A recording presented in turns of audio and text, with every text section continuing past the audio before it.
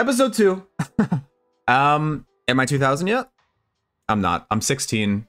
Still in the 1600s. I played 2 games off camera. One game I had the black pieces, and one game I had the white pieces against a 1710, the highest rated opponent that I have ever played, actually, on chess.com.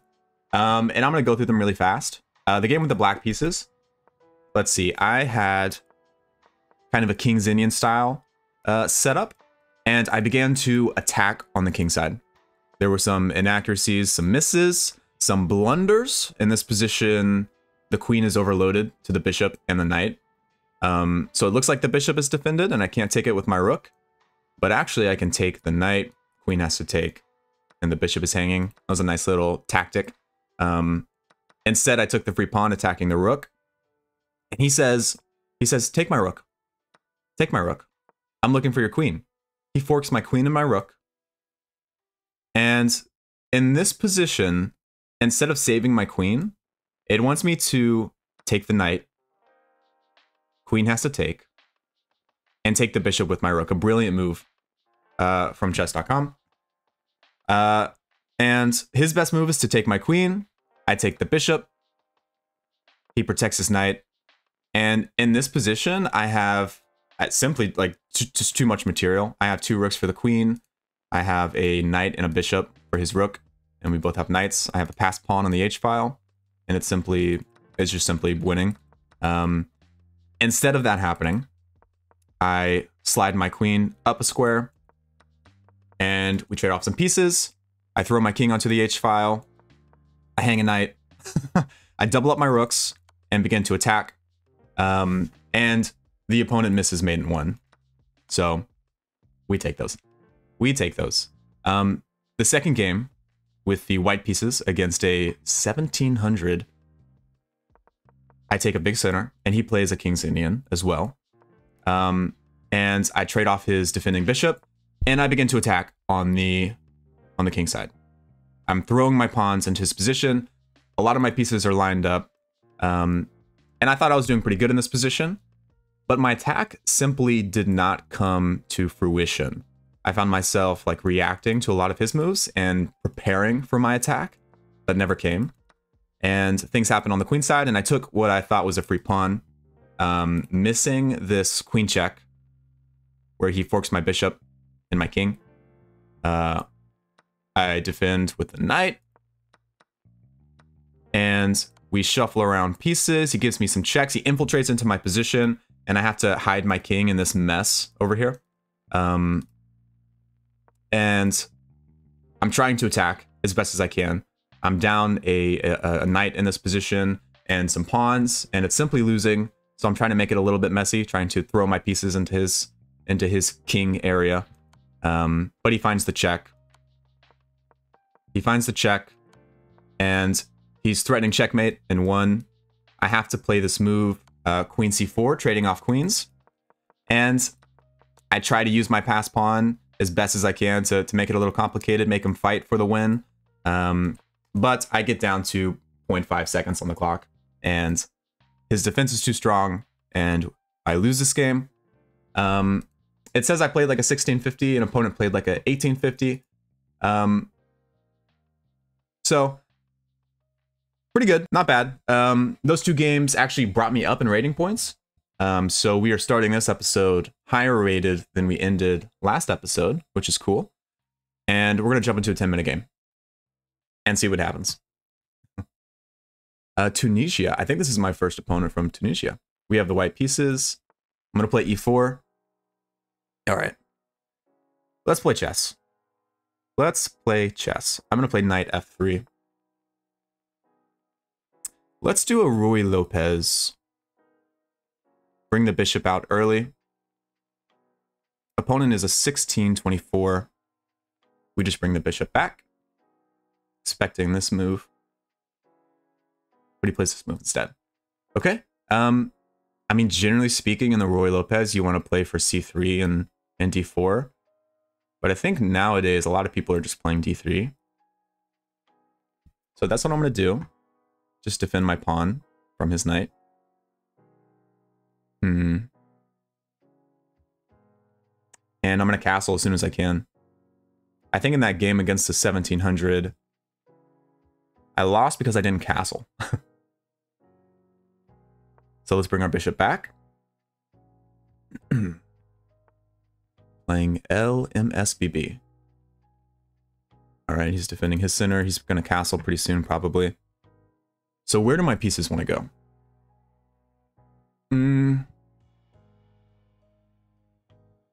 Let's start off with rook e1. I know my rook wants to go here. And he wants to trade bishops. Now, if I take, he has to take back with the pawn. And what if I attack it immediately? He would have to defend with the queen, probably. And then I bring my queen, threatening this. And that would disallow him from castling.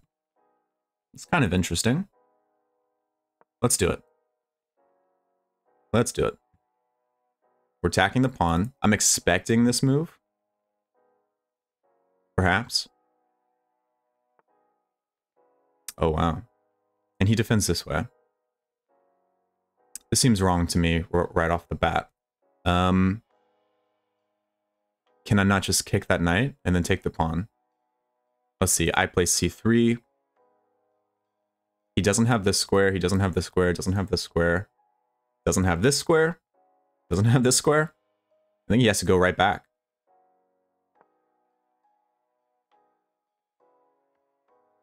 Yeah. I think he has to go right back. Goodbye. Bye-bye. This is a very good position.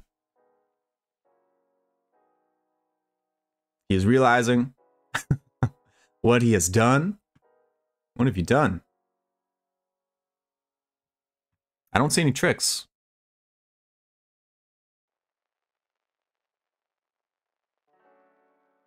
Yeah. He's going to go back. And I'm going to take. Oh, wow. Wow, wow, wow. Okay, well. I mean, I think this is still good for us.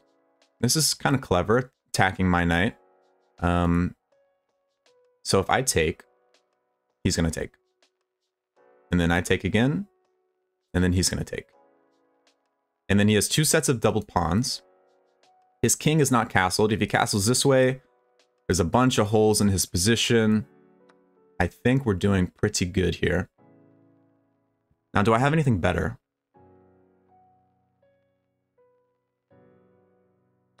And after this whole sequence, this pawn is hanging as well.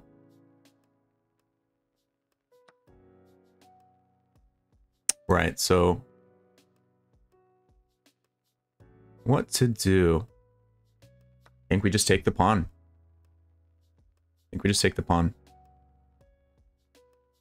So we're up a pawn. He has 3 pawn islands, a set of doubled pawns. You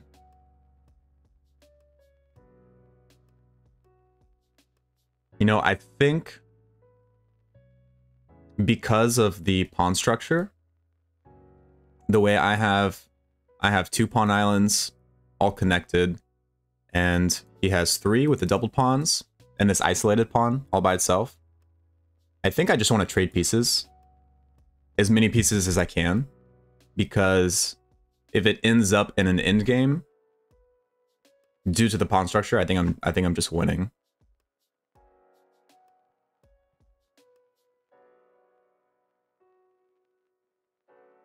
So let's see what he does. I mean, surely he's going to take back with the queen. And what do we play? A move like queen g4, maybe? I still need to develop. But he would have this move. Maybe I develop this way.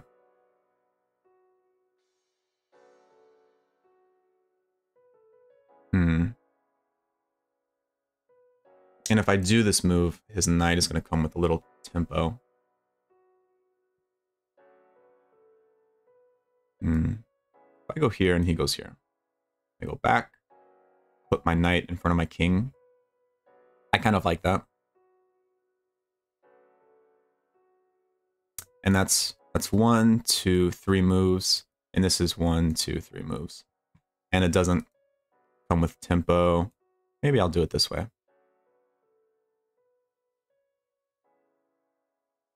Let's say I go here. Queen comes out attacking my pawn. Just defend it. Okay. We're going to make this knight maneuver. Just to be extra safe. I want as many pieces around my king as possible.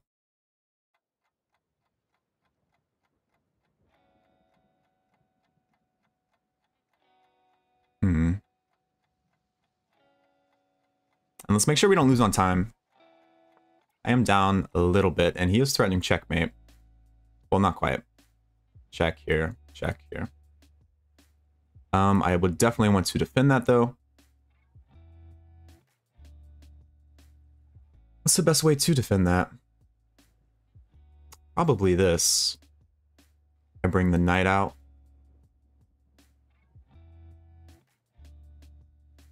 And it's guarding the h2 square, and it's attacking his queen. So that feels pretty good. And my queen maybe wants to come out to b3 now. Because I don't think it's getting out on this diagonal. Knight's blocking it in. Okay. He slides back. Still maintaining this. Maybe looking to do this. Let's play queen b3. Attack his pawn. Now he can still castle. He can still castle long. Kind of does the same thing I just did to him.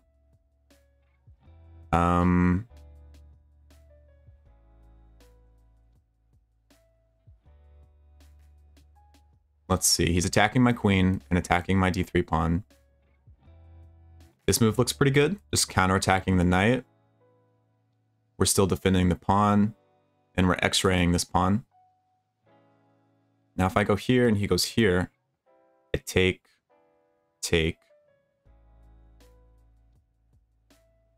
This pawn is hanging. I think it's okay.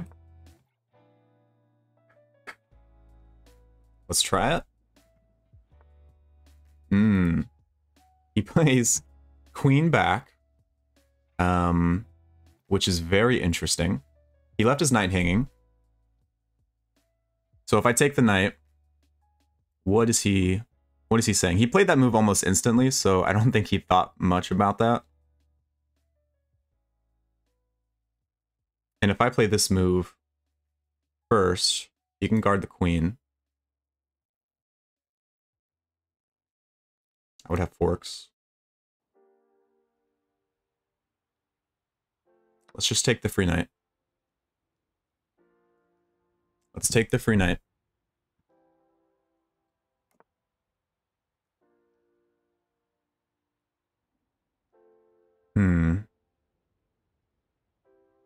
Well, this pawn is hit.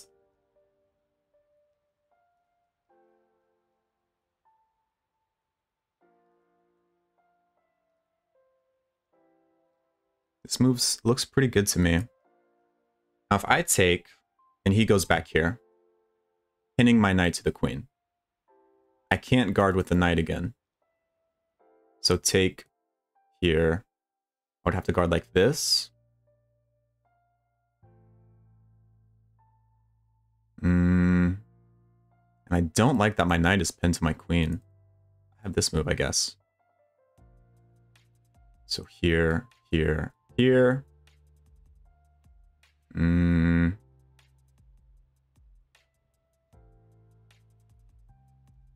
can take this immediately. Maybe I just defend this. Let's play a little bit quicker. I am in a completely winning position, so I don't want to I don't want to lose on the clock.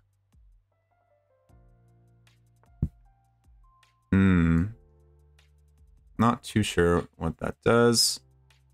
Let's play this move.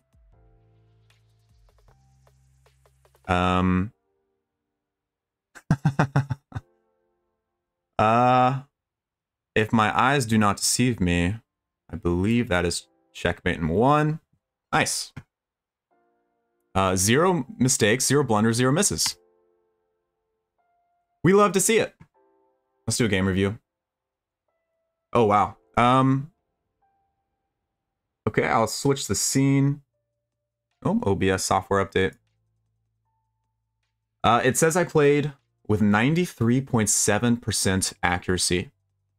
It's very high. And opponent played with 70.8. It says I had 1 miss. So let's see. It says I played like a 2250 and opponent played like a 1700. That feels good. That feels very good. Let's go through the review. Yep, all of this was pretty book. This was a miss. So in this position, did it want me to take? And then when he takes back, right, I do have this move. I was trying to keep an eye out for this this tactic. A lot of 1600s fall for this tactic, where they hang the center pawn, and it does not work when in this position exactly what the computer is saying. This move is a mistake because you want to play this move. So now if I try to do the same sequence, the queen can come to d4, attacking the knight and threatening checkmate. And best move is to lose the knight. So I should have seen that. But everything else was like pretty standard, trading the bishop off. It liked this plan decently enough. It wants the c3, d4, which is pretty standard. Yeah, this was a mistake. We just kicked the knight out. And he did find the counterattack, but take. Yep, and a pawn was hanging at the end. He has double pawns. You can see the evaluation bar. Material is pretty even. Like I'm up a pawn, which is not a big deal in our rating range. But it's giving me a pretty sizable advantage. I guess it's giving me a pawn advantage 1 point. Knight comes out. Yeah, again, I guess not too much to analyze when you play like a 2250 and then checkmate in 1. All right, well, opponent was playing really fast in that game. It felt like not really thinking about the positions in some critical moments. But a win is a win. We take those. Always feels good when chess.com tells you played like a 2250. Thank you for watching. I appreciate it. Is it going to do the thumbs up thing? Yeah, it does. Cool. We figured it out. Thank you for watching. Thank you. Bye-bye. Thank you.